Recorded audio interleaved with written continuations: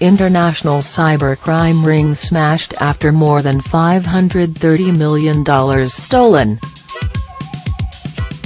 U.S. authorities have indicted 36 people for stealing more than $530 million from victims across the world in one of the largest cyber fraud enterprises ever prosecuted.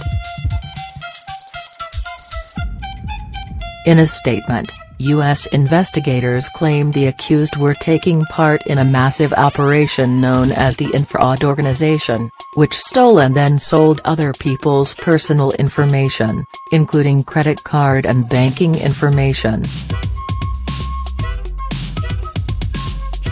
Today's indictment and arrests mark one of the largest cyber fraud enterprise prosecutions ever undertaken by the U.S. Department of Justice. Acting Assistant U.S. Attorney General John Cronin said in a statement.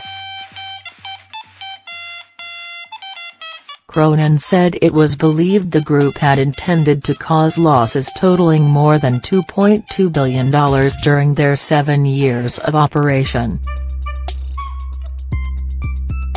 Authorities have already arrested 13 people from a range of countries including the United States, Australia, the United Kingdom, France and Italy.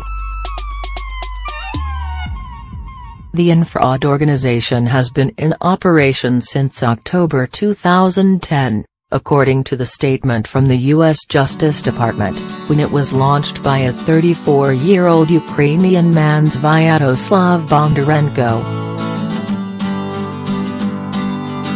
He had wanted to grow the organization into the Internet's largest carding group, that is, a criminal group who buy retail purchases with counterfeit or stolen credit card information. Their motto was, "In fraud we trust." According to the Justice Department statement, there were 10,901 registered members of the Infraud Organization as of March 2017. Who were divided into specific roles. They ranged from the administrators who oversaw the organization's strategic planning and approved membership, all the way down to the members who used the Infraud forum to facilitate their criminal activities.